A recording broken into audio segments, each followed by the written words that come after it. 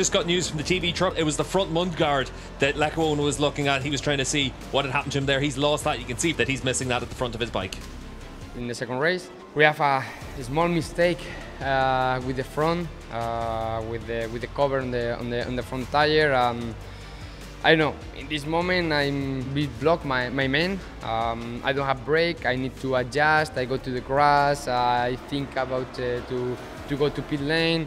I want to go pit lane, but then I try the brake 3-4 times. I say I have brake, so I go to the grid. I check everything fine.